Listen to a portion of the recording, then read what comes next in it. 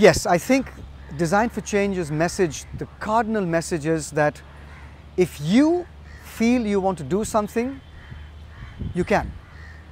And this is not some kind of rosy NGO speak. If you feel you want to do something, get 9 other people together and go for it.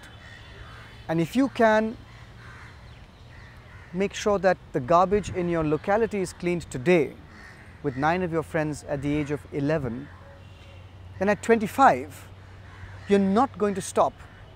And you're not going to take an answer to say that, I'm sorry, we really can't clean up the environment of the city. It's impossible, because you will have tasted the power of collective thinking, collective doing, as well as feeling what you really want to do from the bottom of your heart and going ahead and doing it. So it's an incalculably powerful tool to give children at that age between 11 and 18, because they're going to be unstoppable when they grow up.